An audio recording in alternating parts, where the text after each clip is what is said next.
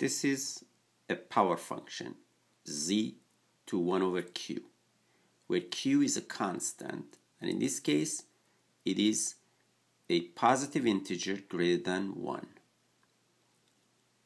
This function is defined for every complex number except 0.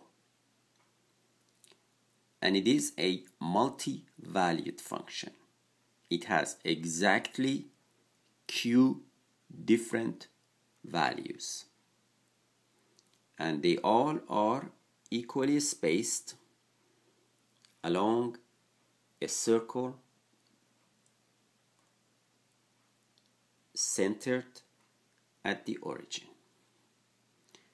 For example, if r times e to the I theta is one of the roots, then r has to be the cubed root of the absolute value of z.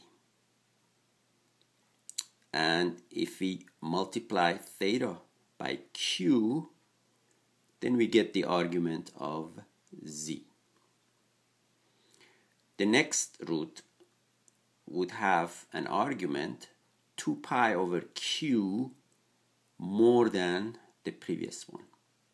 So by adding 2 pi over q to each argument, we get the next and the next and the next. So then that will give us all the cubed roots of z.